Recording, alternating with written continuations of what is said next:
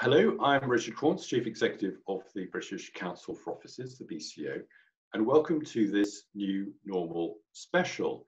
Now, those of you who are familiar with the series will know that each week I talk to a prominent member about the coronavirus pandemic and its impact on the office sector. These special interviews are rather different in that we go outside our world and we talk to somebody from outside the membership about the broader context in which property and the office community sit. Now, the focus of this special interview is what we might call diplomacy and international relations. And I'm absolutely delighted that my guest to guide us through the maze is one of Britain's most distinguished former diplomats, Sir Christopher Meyer. So welcome, Christopher. Thank you, Richard. It's a pleasure to be here. I have to say I'm lost in the maze, but I'll do my best to get out of it in the next 15 minutes. Well, I'm very grateful to you, Christopher, for sparing some time with me and the BCO to talk about these issues. For those who may not know, Sir Christopher served as Britain's ambassador to the United States from 1997 to 2003. And Washington, D.C. is, of course, the top job for any British ambassador. And Sir Christopher's tenure coincided with one of the closest periods between the UK and the US since the Second World War. Previously British ambassador to Germany, Sir Christopher was also chief spokesman and press secretary to the former Prime Minister Sir John Major, and also chairman of the Press Complaints Commission. Sir Christopher was knighted in 2001, and his memoirs, DC Confidential, were published in 2005, and very good they are too. And I dug out my copy from the shelves behind me, and I recommend them to you all. No doubt still available on AB. You're a very good man, Richard. Well, I do my best. Or never miss the opportunity for a plug. No, very excellent. Pretty good they are too. Now, welcome again, Christopher. I'm really very grateful.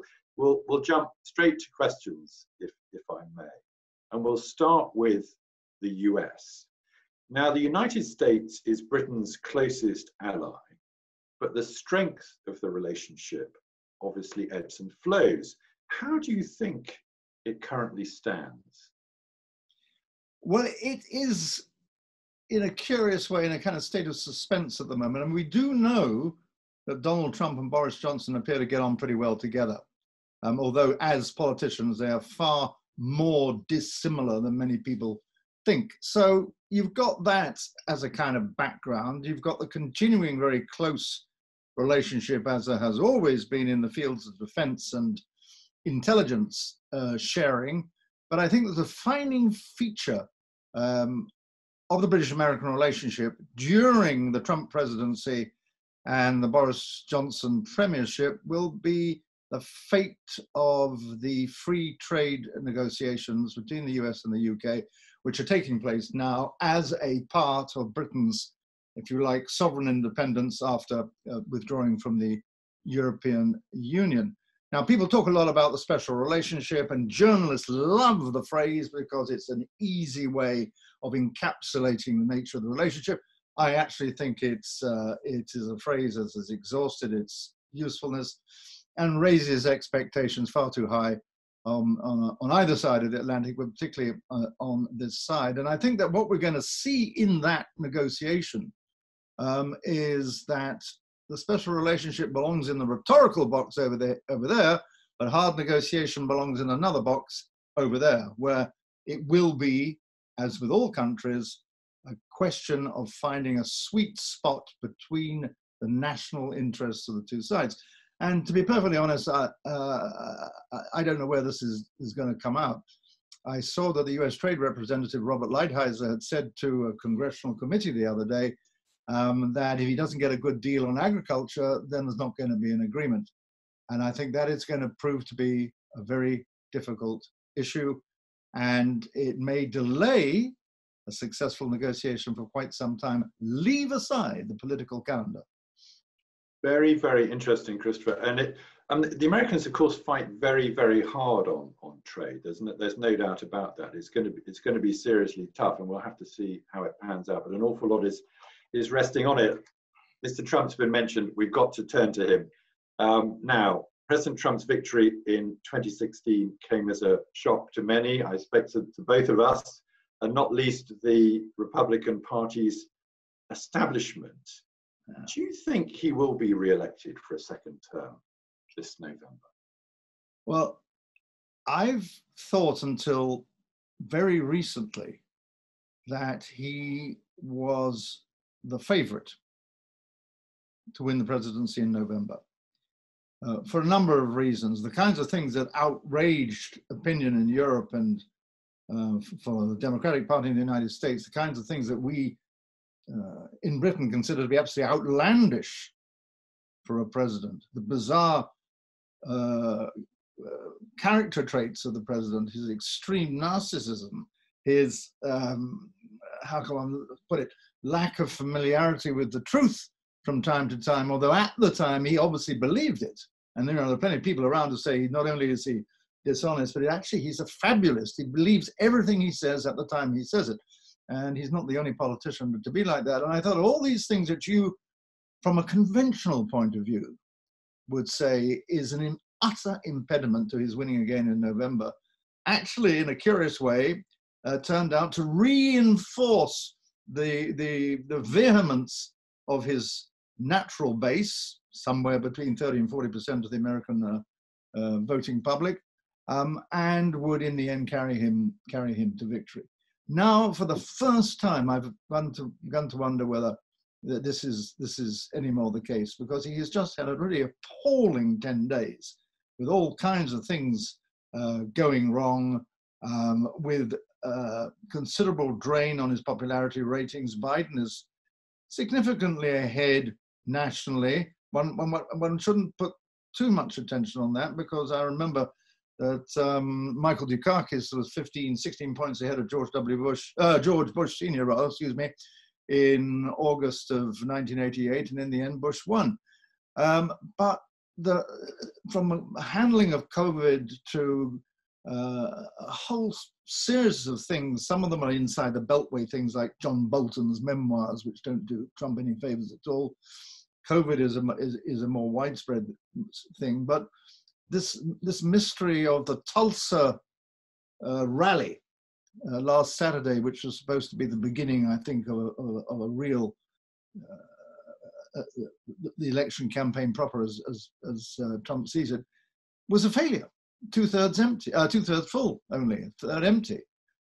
So maybe we are seeing the crumbling of the Trump edifice, and maybe Joe Biden can do it. But you know, I always used to have a rule of thumb, and I still like to stick to it now, if you can stick to a rule of thumb, which is that don't make any bets on the outcome of the presidential election until after Labor Day. And that's the first Monday in September. Then the polls start to really focus on what people want and what people don't want.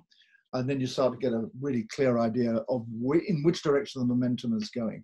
But I'm starting to doubt Trump much more now than I did only a month ago, where I thought that all his odd aberrations were actually reinforcing mechanisms for his popularity in a presidential campaign. Very, very interesting, Christopher. And you mentioned Michael Dukakis, a name, largely forgotten from the past. And I remember that campaign well, and how he was riding high on the Trump rally at the weekend. Absolutely fascinating. And I couldn't agree more. What I thought was really telling were those images of Trump getting out of Marine One and walking along the White House lawn, with which you'll be so familiar, and looking utterly disheveled and dejected. But he is the most bizarre figure, isn't he? Utterly. Well, I mean, I thought the interesting thing about it, as you say, that video of him returning from Tulsa, looking utterly dejected and forlorn, in a sense, the thing about Trump is he really does wear his heart on his sleeve. And the heart may be a pretty ugly thing for many people, but it's out there. When he's happy, he shows it. And we've very rarely seen him dejected. And he hasn't allowed himself to look dejected or defeated. But I thought that was a very salient moment. And it may have a very big impression on the consciousness of the voter. I mean, we don't know. Indeed. Very interesting. I'll move on, Christopher, if I may, to what we might call international cooperation. Yeah. Now, one consequence of the coronavirus pandemic appears to be the extraordinary absence of international cooperation, perhaps when it was most needed. The EU has acted entirely unlike a union, and the UN has been almost silent.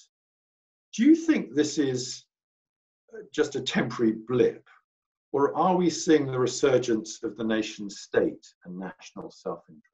It's a very good question, and I think the answer, the short answer, is more the latter than anything else. I remember reading an article by the British philosopher John Gray, who occasionally has articles in the New York Review of Books, and he had a very interesting piece at the beginning of the noughties, when we still believed very strongly in multilateralism and international cooperation and all the stuff which Bill Clinton and Tony Blair used to talk about a lot. And one of the things that John Gray said, it was, I think, a really sharp insight, was that we look at globalization. We see its impact in financial services, in all kinds of economic activities. We see it in culture. I think he said you can go to Ulaanbaatar and buy a T-shirt with Madonna's face on it and all that sort of stuff. But he said the one exception to this globalization phenomenon was that there was no, what's the right word, homogenization, harmonization of political forms. That as you looked at the nations of the world, apparently living within very porous borders because of globalization, you saw that their political forms and the way in which they chose their leaders was still very much within the framework of the traditional nation state. So what was going to happen? Was the nation state finally going to melt away, or would it always be there? And I think what we have seen, and the COVID pandemic is only the latest example of this, is that so long as the economies are functioning reasonably well and people are reasonably prosperous, then the fissures are not visible. As soon as the tide starts to go out, first of all, drastically in 2008, what do you see? People taking cover, running for cover, seeking refuge inside their national frontiers, and sometimes inside nations, inside their regional frontiers. So the argument was, actually, the nation state has never gone away. It's here, but sometimes we don't see it. And now we have, there are two other factors here. Now we have COVID, which is a global problem, and everyone has rushed for cover inside their nation states, including in places like the European Union. And this is my last point, is what we're also seeing when we see the resurgence of the nation states is, at least in Europe and in the Western community, the gradual disintegration of the international order put in place, above all by the United States after the Second World War. So you put all these things together and you've got a long-term trend bolted onto the 2008 financial crisis, the COVID crisis of 2020, and indeed you are seeing nationalism back with a vengeance. And this is why I think there's been such a failure of international cooperation, or even European cooperation or Western cooperation in tackling the pandemic, except perhaps inside the medical community. Fascinating, fascinating stuff, Christopher. And that sort of retreat home, I mean, as you say, the nation state, and then within the nation state, and we can see that in the United Kingdom and in the varying policies and attitudes towards the pandemic in England, Northern Ireland, Scotland and Wales. And the fact that we have this sort of devolved responsibility and this sort of, you know, these in some ways conflicting strategies going on seems utterly bizarre, I think to many. I'd like to switch to Britain, if I may, for the time that we have remaining now. And you sort of hinted at some of this with sort of the global world order post-war and the dominance of the US. But Britain has been hugely effective in using what we might call soft power, not least through the diplomatic service in the post-war era. Do you think this is still the case? And if not, what does Britain need to do to ensure that it continues to punch its weight? Yes, you've touched on something which is very dear to my heart here. I think we have been extraordinarily effective, as you say, in deploying our soft power, which has manifested itself through things like the BBC, movies, television program exports, the example of our judicial system. Our universities have been a great engine of soft power because we brought in so many people from abroad. The thing that has, I think, the issue here is how do we operate coherently abroad, externally? And I think our soft power, like our hard power, and in hard power I include economics and trade, we've allowed these things to become detached, the one from the other, and as a result, the Foreign Office has become diminished. And I think one of the trends over the last 15 years, and I started to see that when I was ambassador, is that trade goes off in one direction. International development goes off in another direction. Foreign policy, security policy goes off in another direction. And I remember towards the end of my time in Washington, it must have been in late 2002, a British delegation came to DC to discuss Afghanistan. And I gave a lunch or a dinner for the Brits and said to one of the members of the delegation, well, how are things going?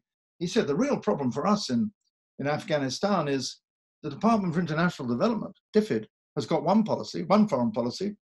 We, the Foreign Office, got another, and the Ministry of Defense has yet another. And then the army commanders have yet another. And so we are not coherent. And so this idea about punching above our weight, I hate that phrase. I mean, I think our goal should be to punch at our weight, which is considerable. So what we were doing in Afghanistan was punching way below our weight because we were not coherent.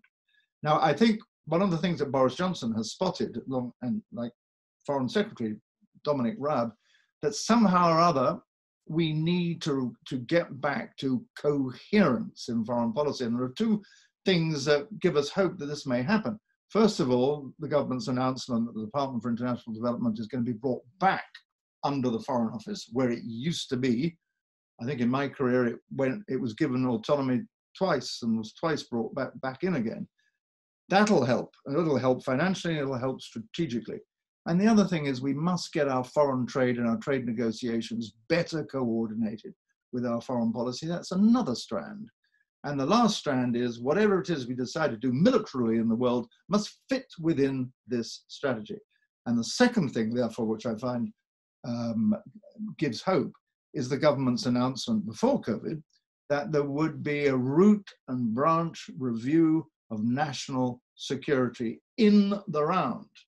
Foreign policy, security policy, defense, development, trade, make them all part of a single coherent strategy. Now, if we can get to that destination, then I think we will enhance not only our hard power, but we will enhance the effectiveness of our soft power. But there's a long way to go to get there.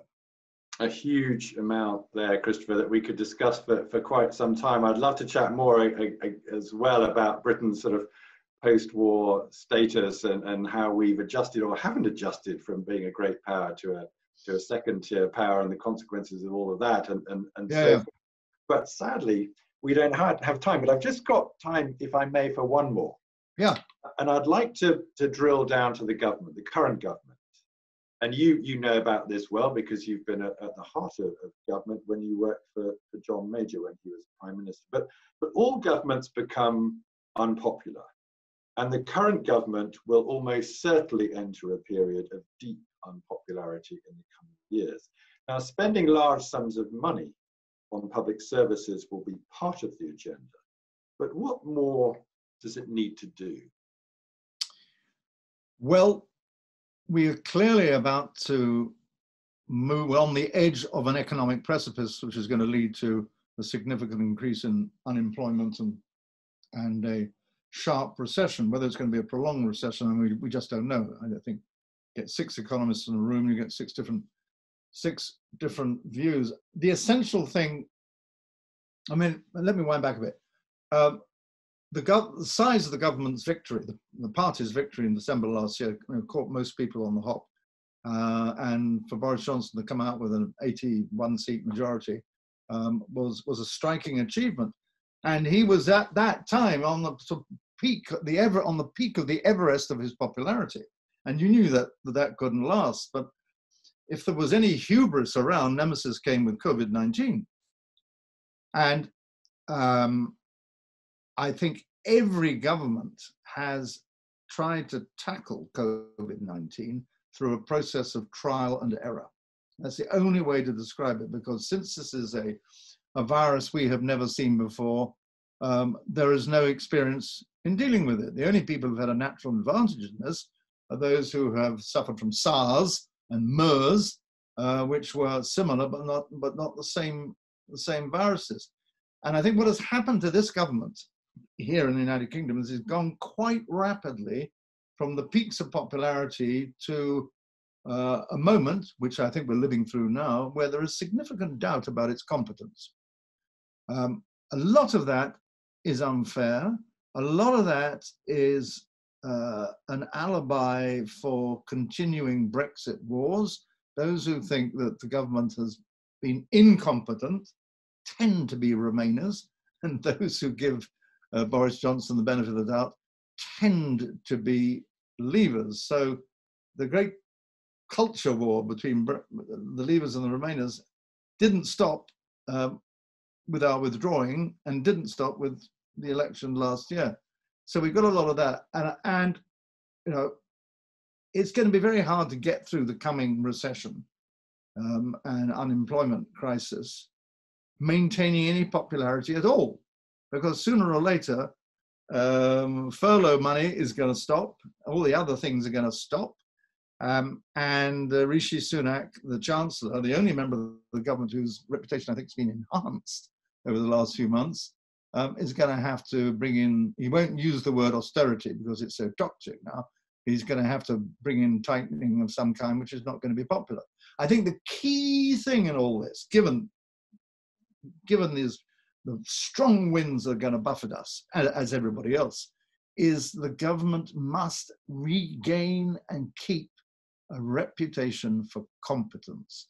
It may not be popular, it may do things that make people howl and scream, but if there is trust in the most senior ministers' ability to do their jobs, then I think the centre will hold.